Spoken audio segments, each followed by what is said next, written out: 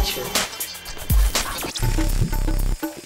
Welcome to a new episode of Technoculture.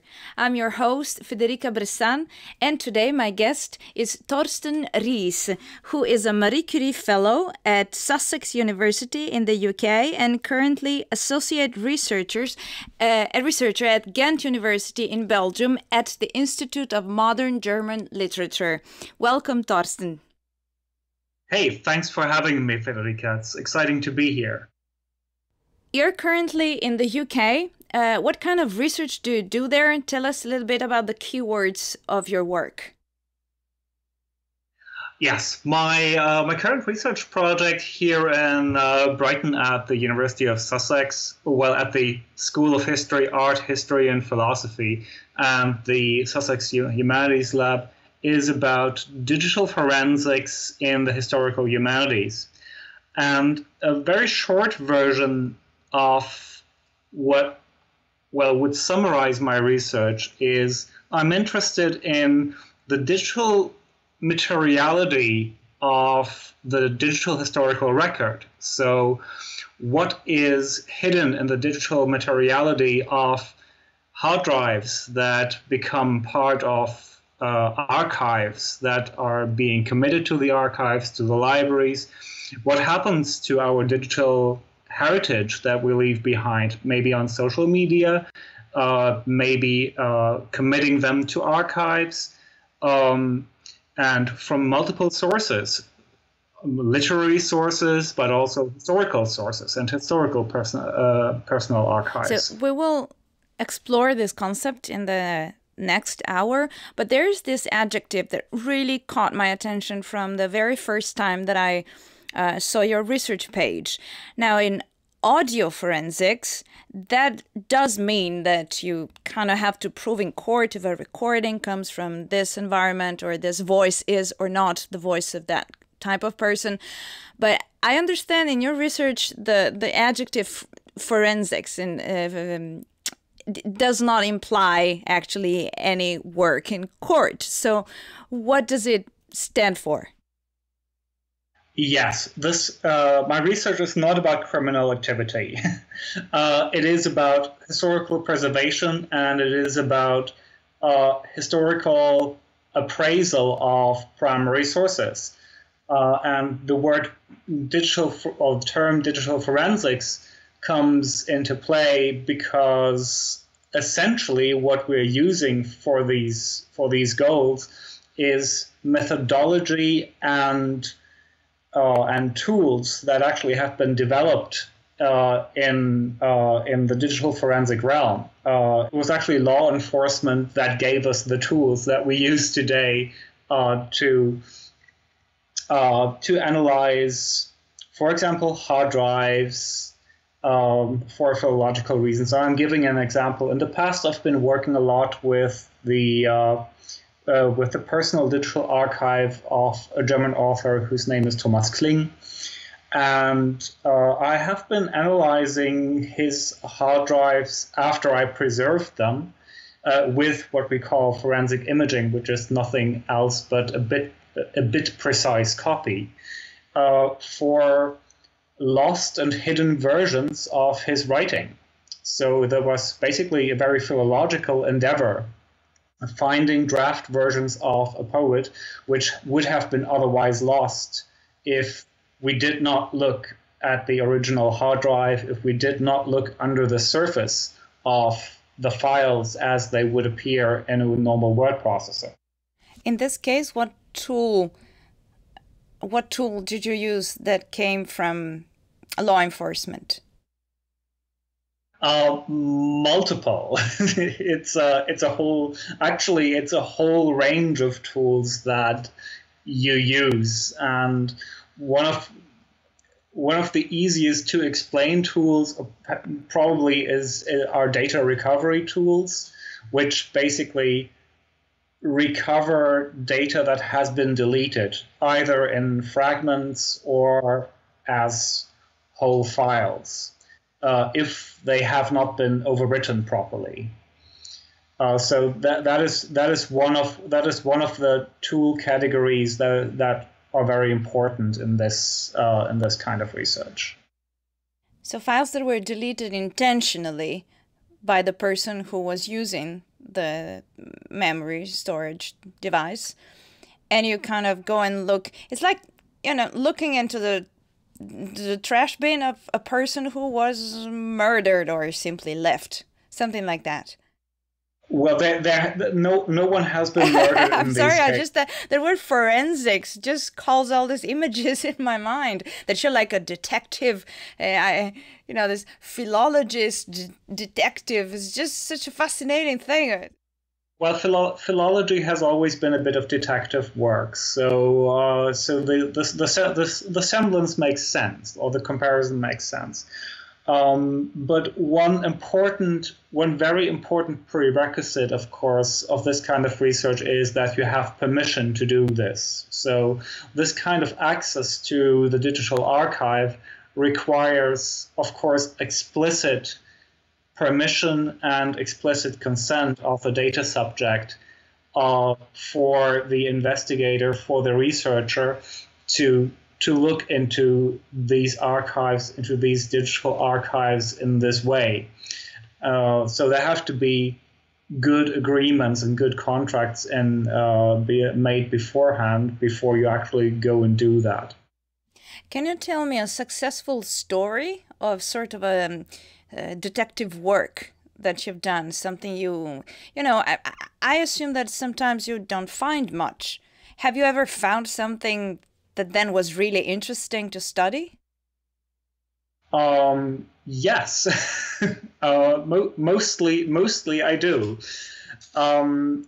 There is, well, you're presupposing that often or mostly you don't find much, but actually the experience is that on our digital writing tools, a lot of traces of what we did with them in the past actually remain there and can maybe found later. This situation of what can be found and which materiality these traces have change historically with all technical versions of the operating systems and the writing tools that we use. And you asked for an example. I have been studying Thomas Kling's hard drives for a long time, and some of the most dramatic findings that I had, or the findings that moved me most, were from the period when he was working on his last poetry and essay volume. And he knew that he was going to die very soon. And during that time, his computer crashed very badly. And we were able to actually recover large portions of this hard drive with some laboratory effort. And it was actually possible to recover quite a lot of his work that he did until the point that this computer crashed and he had to start over with some texts, and where he sort of like had to start over at an earlier point from which he had backups. So it was really traveling back in time into a very dramatic computer crash where this author has been really writing against time. But you recovered portions of those data when he was still alive or afterwards? Afterwards. This drive has been committed to his archive. So, were you trained as a digital philologist? How did you embrace the digital in your philology? I am professionally trained as a philologist, I studied German literature in Hamburg and a little bit in Baltimore, and then I came later to Ghent University to finish my PhD project. And while I was working on my PhD on a 20th century German author, specifically about his writing process and about his notebooks and about his sketches and his drafts, I was constantly already wondering, okay, I'm doing this work now, and this is really interesting, and I think this is still interesting, but this work, this poet's work nowadays is being obviously done on computers. Like, what remains? And the question was, what remains of it? Like, what are the traces? And that was the point when I started being interested in digital forensics, essentially. I always had the suspicion that our digital writing tools are basically bitches on us and save a lot of stuff that we didn't want to save, and that it's not all gone just because we delete something or because we switch off our computers. And I had the feeling I want to look at it and do something good with it for philology. And it happened that I was just working on a talk about this when I discovered Matthew Kirschenbaum's book, Mechanisms, New Media, and the Forensic Imagination, which has been just published 2 years before and was not very known in Europe at that point. So, and it was actually not so hard to find this book at that point. What year was that? Kirschenbaum's Mechanisms book was published 2008, and my talk that I gave in Frankfurt was in 2010.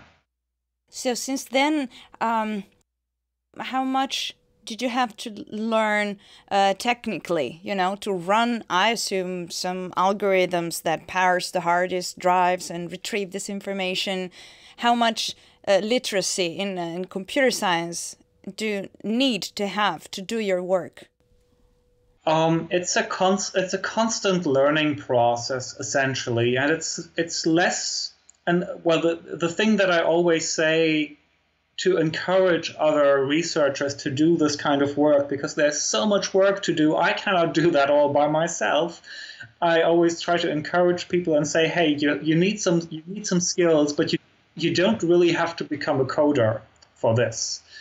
You have to learn a lot about historical computing and how these traces got onto that computer. And this does mostly require you to code something, but you have to understand how a historical application worked or how a historical operating system worked, with which granularities it worked, with which metadata it worked, which bugs these specific systems had, which weird ways of handling their memories these historical systems had.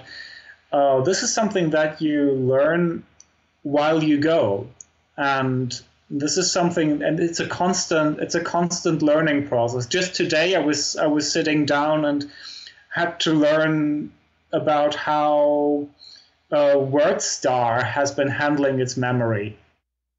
That sounds a lot of technical knowledge to me. You say you learn as you go, but that belongs to media archaeology, basically. Is this a field that's so developed, established already, so that a person like you or one of your colleagues would specialize in a period like the 80s or the late 70s? Or you kind of have to know it all a little bit? I presume that at some point people will have to specialize on certain periods, I guess, because while we progress in time and in history, the history of computing and its digital material traces, its forensic traces, will become vaster and vaster, and the history becomes in many ways more complicated in the present.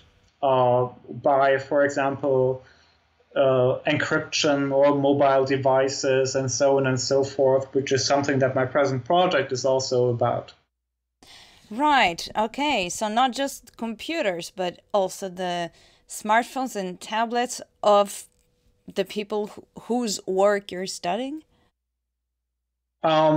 Potentially. Well, the subjects that I am looking at right now, that is not really in itself about mobile computing. These sources have been produced with plain computers, laptops, as we know them. I'm looking at the personal digital archives of Hanif Qureshi, the author, the London-based author of a London-based tech journalist, Glyn Moody, who was kind enough to give us access to his personal archive as well, and into the born digital parts of the mass observation archive, which is being preserved constantly at the University of Sussex.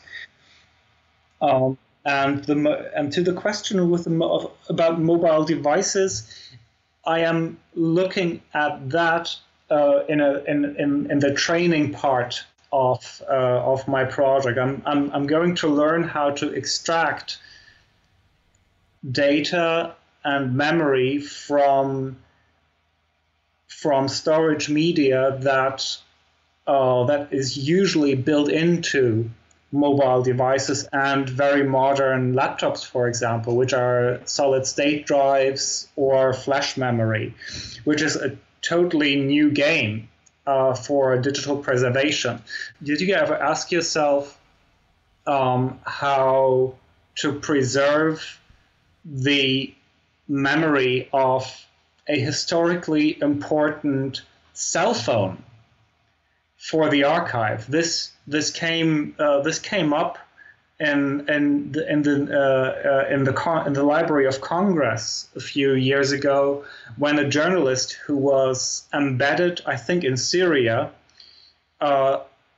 gave his cell phone with which he was taking photos from the battlefields, as I remember. He gave his phone to the archive, to the Library of Congress, and they had to preserve it.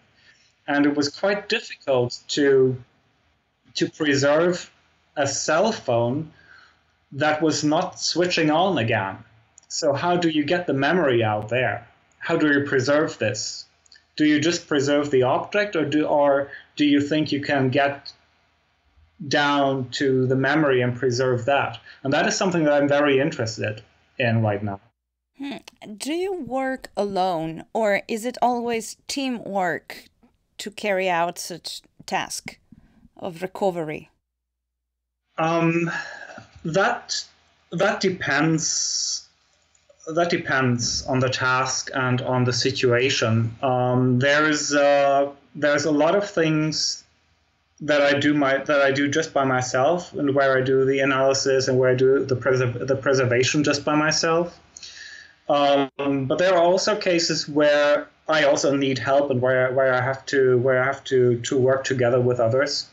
For example, when a hard drive is very badly damaged, I am also just saying, okay, this is a case for a forensic lab. They have very different machinery there.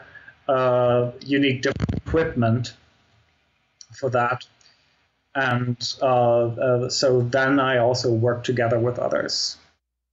There's something I want to ask, and that is your work preliminary to the philologist's actual work of analyzing the sources? Once you have retrieved the files, the documents, the data, then you do something with them, and technically the recovery process is just preliminary to that? Or is this included in the definition of a philologist's work? That depends a little bit on how you see philology, and also what you think archival work is. I think that born digital sources are shifting are shifting our whole framework of how we see the archival task and the historians and philologists' task, right? Today, when a digital archive is being committed to a memory institution, archivists cannot just take it and put it on the shelf. They have to process it first. And there, some of the work that I am doing as a philologist has to be done already. There's some recovery potentially going on, or already thinking about the potential of recovery, meaning what maybe do we have to effectively delete before we can really commit this to the archive and before we preserve this. And so these are questions that require actions by archivists that are also part of the philologist's work as well. On the other hand,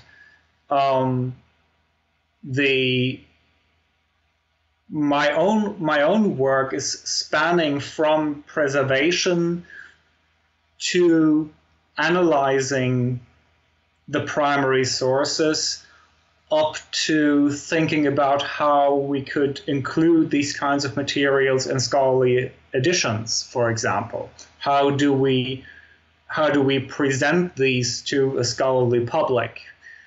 And this is so. My work, I think, is spanning over and at the same time at the interface of archival work and the work of philology and scholarly editing. Let me touch on the topic of authenticity for a moment. Philology is concerned with determining whether a document is authentic or not. Reliability and a bunch of other issues follow from that. I wonder how that translates to the digital domain. Is digital philology, first of all, concerned with authenticity? And if so, how can you determine whether a digital document is authentic or not? It's a very interesting and very broad question. Of course, while we are all confronted with constant news production about fake news, about digital forgery, about news even that can be fabricated, where even footage can be fabricated, videos can be totally, well, as they call it, doctored. Well, you might have seen videos where Barack Obama has been made say something else than he actually said during a video, and they just changed his facial expressions so he actually said those other things just made from another video. So in these times, of course, the question of authenticity of digital sources, of course, comes up quite quickly and in almost every conversation. And the core of the answer is custodianship and curatorship. The most important factor in authenticating digital sources is someone has to determine at a certain point of time in a certain place in the world that this source actually exists, and that is its provenance. That has been checked, and from then on guarantees that this source, this digital file, is authentic in this very specific bitstream form, meaning these bits in this sequence actually represent the same source that has been secured and authenticated at this and that point of time and in this and that archive, which guarantees the authenticity. So there are means to do so. Is the authenticity of most documents you deal with kind of known from the very start because they come from the hard disk drive of the person that gave it to you? There, to say it in a technical way, which might sound a little bit like law enforcement again, there is a so-called chain of evidence, which can be established from a physical storage medium, which has a specific serial number, which is a physical object that can be located which is located in a very specific place in an archive, and from which the data has been derived in a controlled way, and it can be proven that this data is identical with the data on this storage media at this and that time. So yes, there is a chain of custody, as we say, between the historical physical source and the bitstream identical data. We focus on digital media a lot. We've mentioned digital archaeology. We work in the digital humanities. But is it accurate to say that you don't work with archives that are all digital? You have analog documents too. So actually, archives are hybrid. They have both components, analog and digital. And as a digital scholar, how do you deal with this complexity? My experience is that we have seen a transition to more and more digitally literal authors that handle their digital writing tools in a more and more routine way, up to digital writers who actually code their own literature. But at the same time, I have so far not seen any purely digital archive. They are pretty much all hybrids, and that also makes it especially interesting. I mean, I'm currently finishing a book that is where two large chapters are actually about hybrid writing processes, where I am trying to analyze examples where the authors were switching between analog writing tools such as notebooks, or revisiting their prints, their printouts, their hard copies by hand, and re-enter into the digital writing process, taking their notes into their digital documents, or putting their revisions back from paper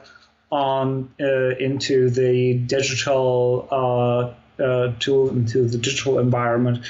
So these switches between analog and digital writing is something that I'm really interested in. So this happens a lot, and most archives are hybrids. How large is the community that works with digital forensics? Is it a fairly large established community, or the whole field is still seen like a niche, like a subset of main philology? This is an interesting question.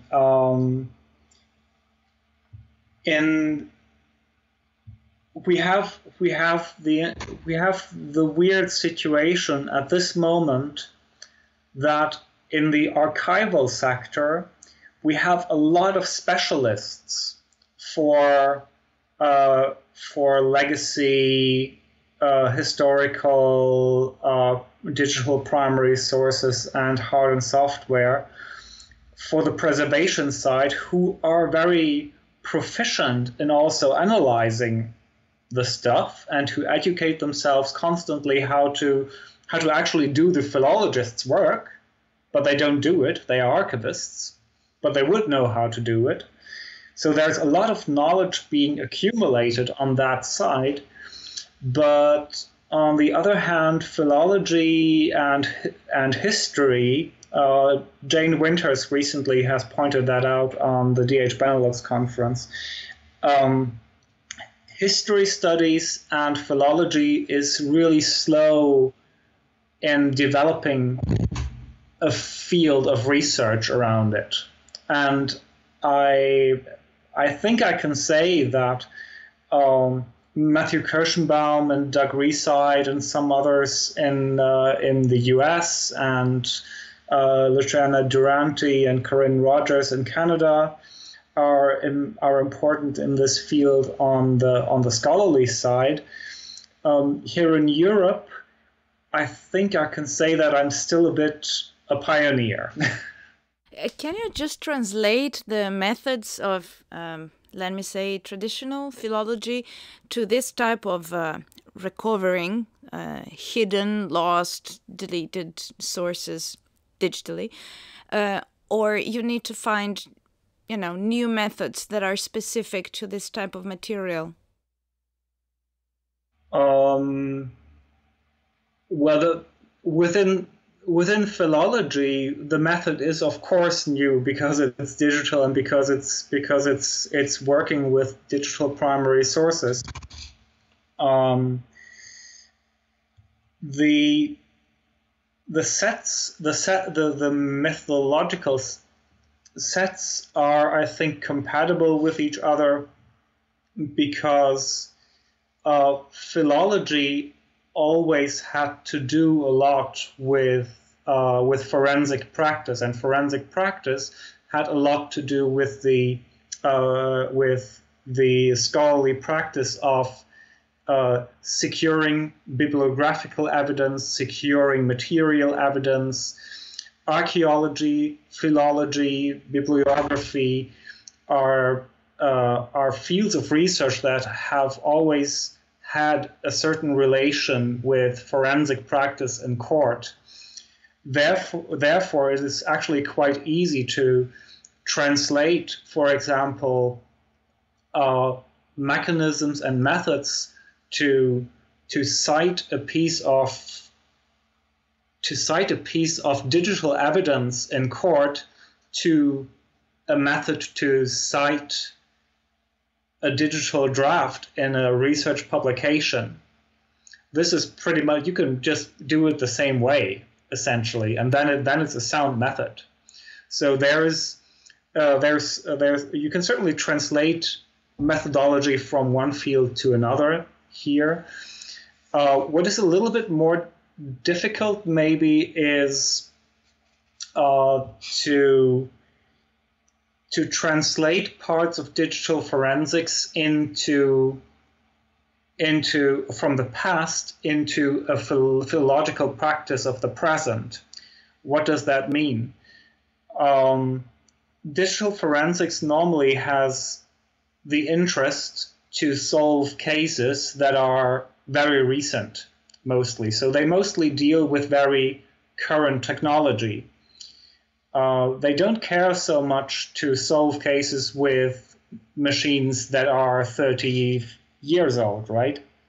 So the preservation even of tools and methods that are able to analyze legacy hardware and software, that is actually a task that archival science, philology, bibliography will have to deal with in the future because forensic science or digital forensics doesn't do it for them.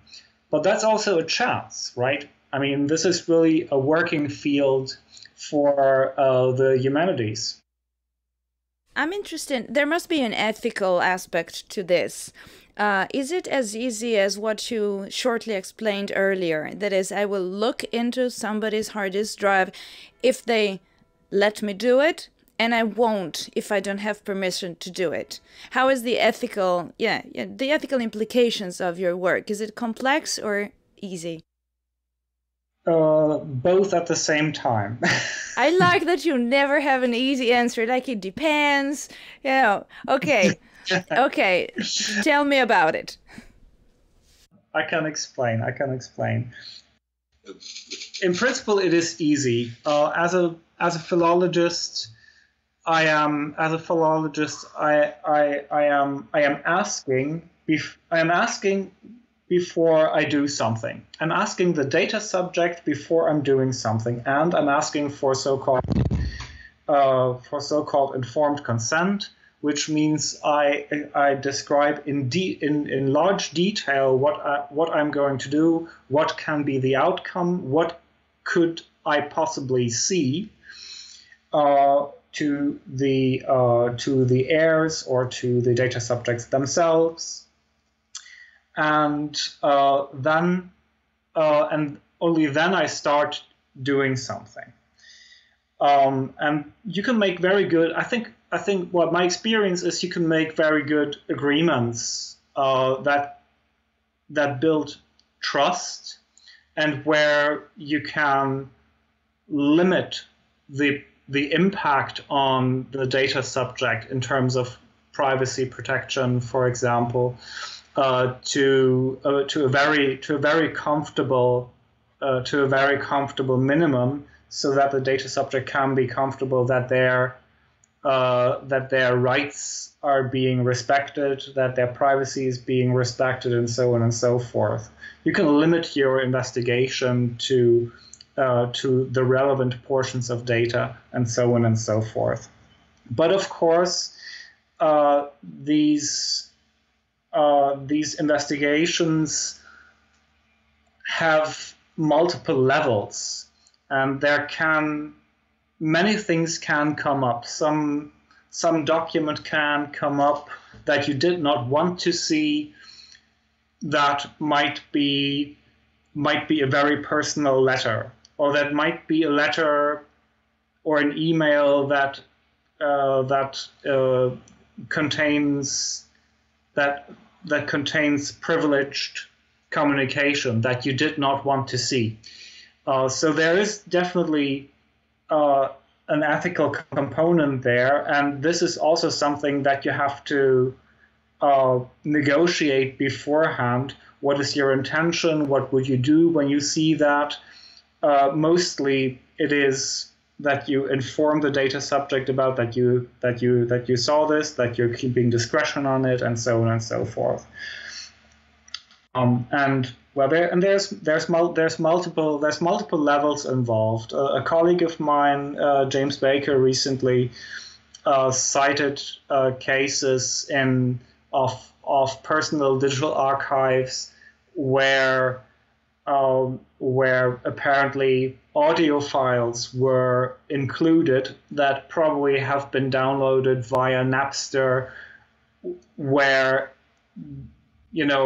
at that time it was a gray zone, and nobody really could say whether it was legal to have these audio files or not, to stream them or not stream them, have them on your hard drive. There was like a gray zone.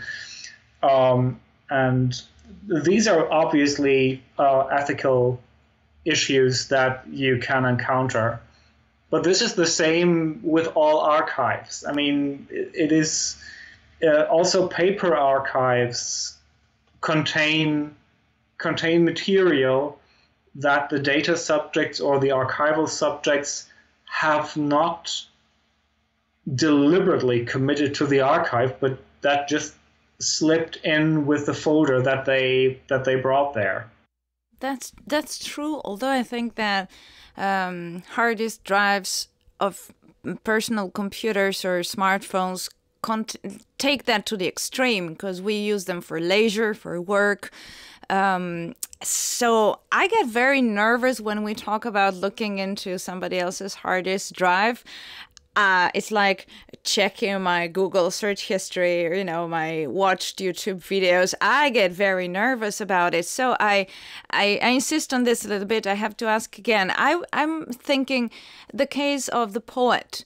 You're interested in previous versions of how he was writing the poems.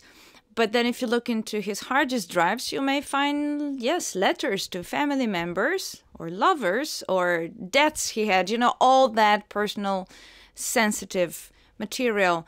So as a philologist, I really don't know the answer to this. I'm really asking, do you stay on track, like only focus on the poetry, so to speak, or no, actually it's more holistic? Even the philological approach is like everything informs me about who the person was and therefore also sheds light on his work.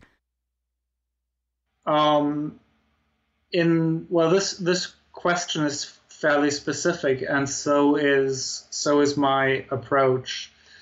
I am working often even with living data subjects. In the case of Thomas Kling has already passed away, so I was negotiating with his heir about these things. My approach is that I methodologically limit the scope of my search, and I am in a relatively comfortable position as a philologist who is interested in writing processes, because keyword search is a very good tool to limit the scope of what you see. So if you use good keywords or good key phrases, you really get only versions of a text, right?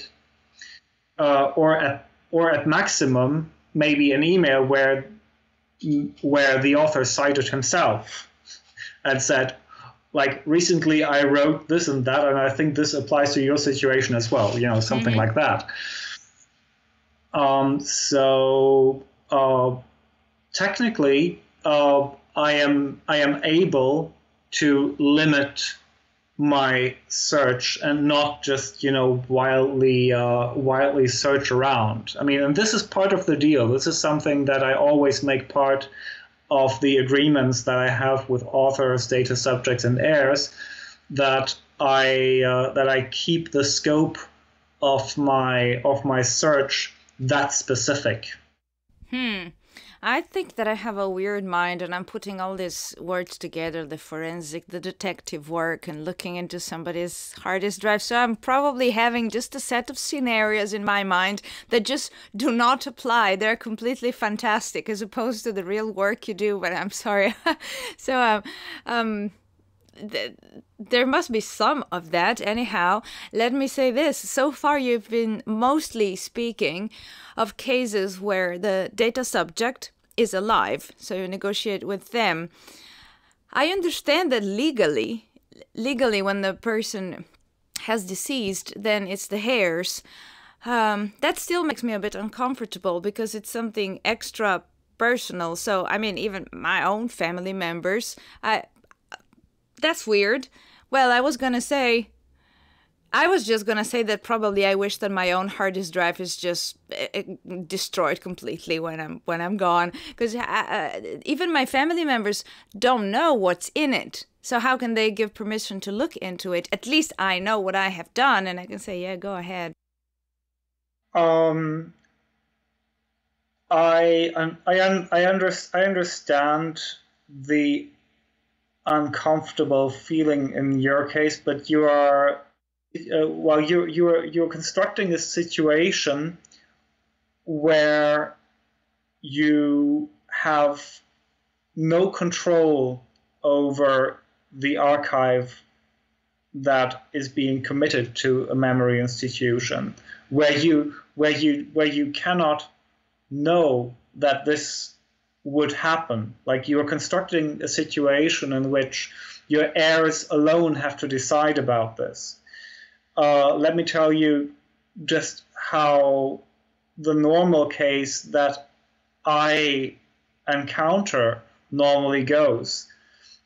Normally, it is the authors themselves who decide that their digital archives will be part of their archive, and that they have to be in their archive, and then it is their heirs who then, physically put it there and integrate it into the archive and do the administration and the management of the archives and take the decisions on behalf of the data subject.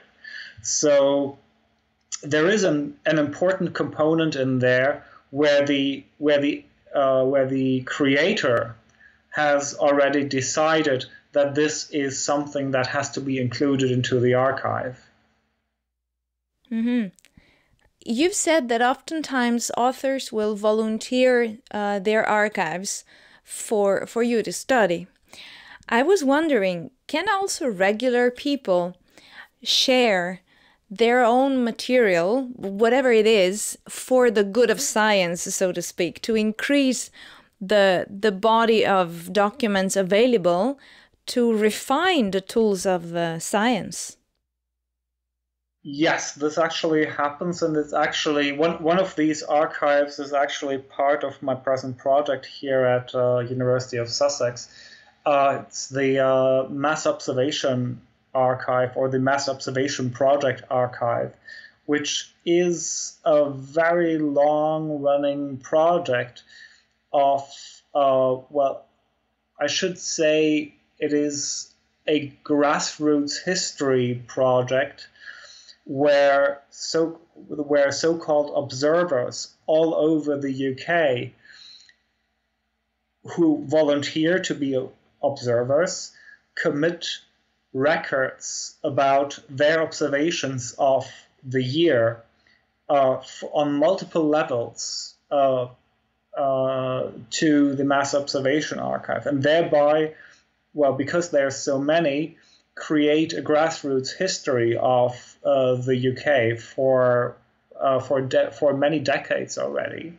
I'm not sure I understand what is shared. The observers share their observations, their general observations. They might be personal, they might be political, they might be social, they can have whatever scope.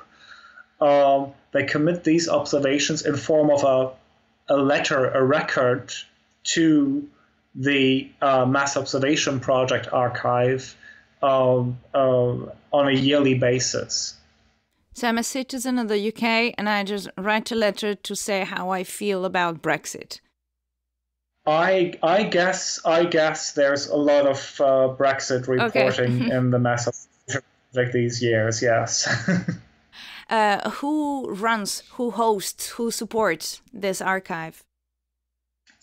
The Mass Observation Project archive is currently hosted at the University of Sussex, or more specifically at the archive called the Keep, which is associated with the University of Sussex. And what is really interesting about the Mass Observation Project is that it actually goes back to its foundation in 1937. So that's pretty old. And there is an interruption in their work. Their work ended in the mid-60s, but then was revived in 1981. So this is really a long period of reporting on the grassroots level of on everyday life, on everyday opinions of people in the UK about important historical and social developments. So the first part of this archive must include a lot of analog documents. Do you know anything about the process of digitization to keep it up to date, to feed into the processable data sets today? Yeah, this is exactly what I'm interested in. Obviously, a large part of this archive has been created analog, and I think they also work on digitization of these analog sources. But what I am more interested in are the born digital sources. Like, I am interested in the period in which the creators or the observers started submitting their reports in digital form and in different digital formats. What do those digital formats tell us? Are there interesting artifacts in their reports? Do those reports reveal in their materiality another history of the digitization, of the process of digitization of the UK. For example, by, very simply, the percentage of digital reports that have been submitted at certain times compared to the analog ones, or how many, in which way did the observers on average use formatting in their text, which becomes more prevalent in the course of time when it becomes easier, or in which formats created by which text processors did they submit their reports, and so on and so forth. I think, or what I'm interested in is how does this reflect the digitization of UK society over time. Speaking of digitization of society, which is a theme clearly very dear to this podcast, can you tell us a little bit about how it all began? How far are we? I know it's a complex question and the situation is not even across the world, but, can you tell us something about, at least in your experience, what were the early signs of digitization, so to speak? Well, you do give me a chance to first start out with the area or the era that I have been studying a little bit more, and apart from the work that I'm doing right now with the Mass Observation Project, I have been mostly looking at personal digital archives that come from end of the 80s and the 90s up to the millennium years, basically. That's the time period that I looked at. And they partially span into the present day period. So when I work with living data subjects, that of course borders upon our current time.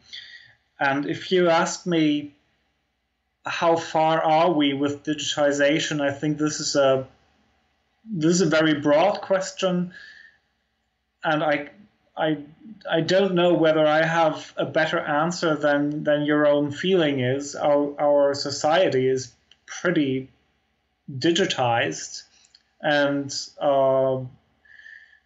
it became an indispensable medium of everyday life, political culture, literary culture. Thank you so much for this answer and all your answers, for sharing your knowledge. Unfortunately, our time is up, so I want to thank you for being with us and wish you all the best of luck with your project.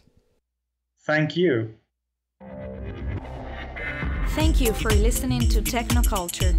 Check out more episodes at technoculture-podcast.com or visit our Facebook page at Technoculture Podcast and our Twitter account, #TechnoculturePodcast.